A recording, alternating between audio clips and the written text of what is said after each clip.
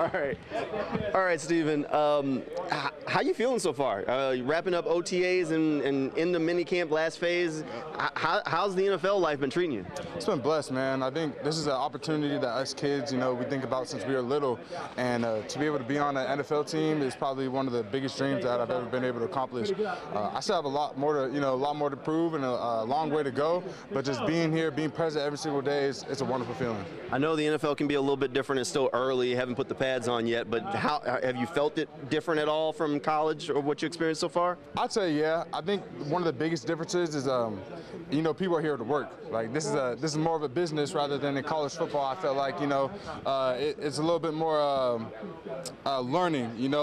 When you get to the next level, obviously being here in the NFL, you're coming here every single day to work, and everyone here is obviously your teammate and is your brother, but it's also your colleague. So there's a lot of respect held within this organization where we all operate a certain way, but we all hold each other accountable a certain way as well. I was talking to Coach Rosher, and he said that I know everybody in the offensive line room gets a nickname. He said your nickname was Grizzly Bear. Yeah, Big Grizz. Where'd that one come from? My buddies up at Oregon actually gave me that one my freshman year.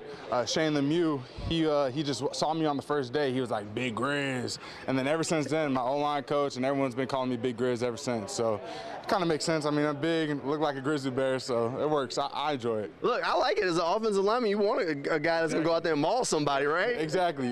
So I think it's very fitting, being an offensive lineman like you said. So, I just appreciate the nickname. I'll take it.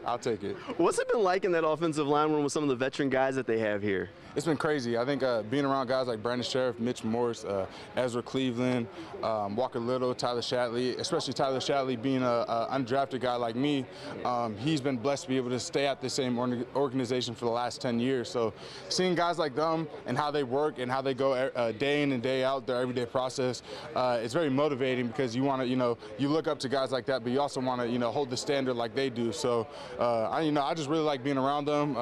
They're all smart-minded people. And it obviously reflects when they get out here on the field.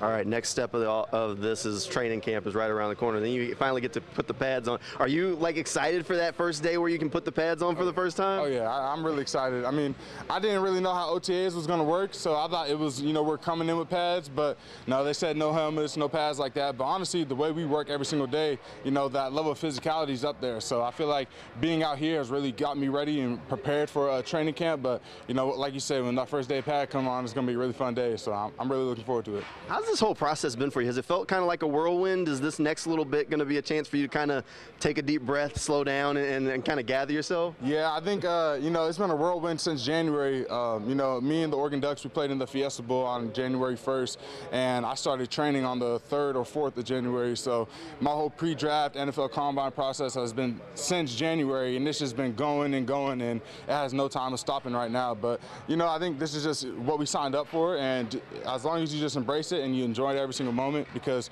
you have a lot of people back home that would wish that they were in your position. So, some days, it's kind of hard to get out of bed, but you just remind yourself, this is a great opportunity to be here. So it makes it a lot easier to get out of bed the next morning. So. Gotcha.